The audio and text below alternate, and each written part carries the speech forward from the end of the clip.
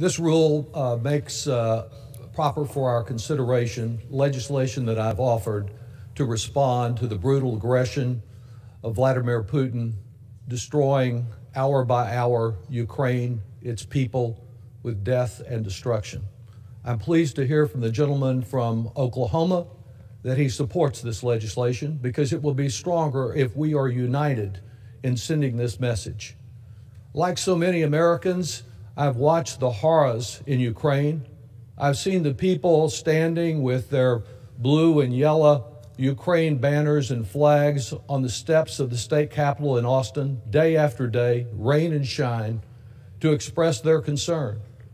And like them, and like so many of us of all political persuasions, we wonder, what can we do to prevent what is happening that we see played out in real time on our televisions?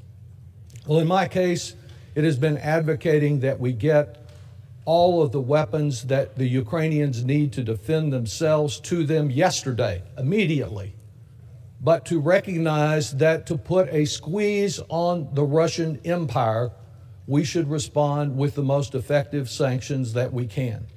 And one of those sanctions arising out of the Ways and Means Trade Subcommittee is the ability to respond with reference to the World Trade Organization to Russia. The week before last, I introduced with Mr. Blumenauer, the chairman of that subcommittee, legislation concerning the trade status of the Russian Federation.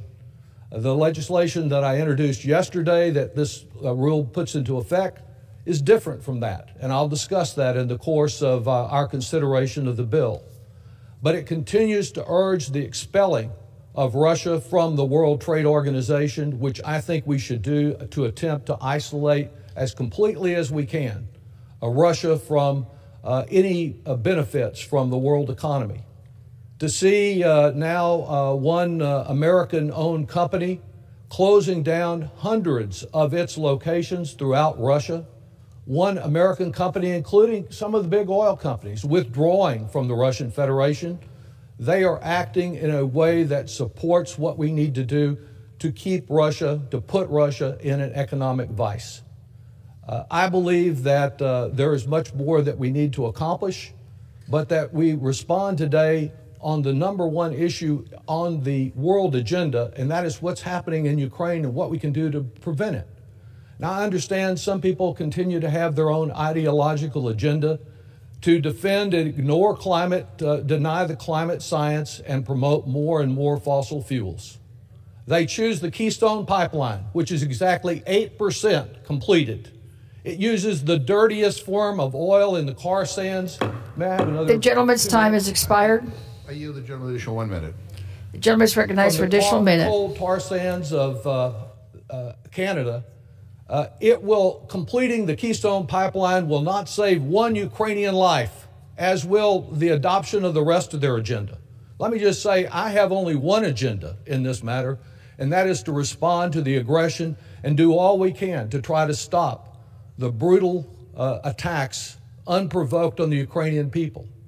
I am very pleased that this legislation that I introduced yesterday incorporates the good work of Chairman McGovern on the Global Magnitsky Act. That is legislation that fits so well with what I've been urging about Russia because it combats human rights abuses there and all over the world. He has strengthened the provisions of the Global Magnitsky Act, which would have expired at the end of this year. By incorporating it, it fits well with our agenda to respond to Russian aggression and human rights abuses that are going on as people are being murdered as we speak today. Gentleman's time has expired.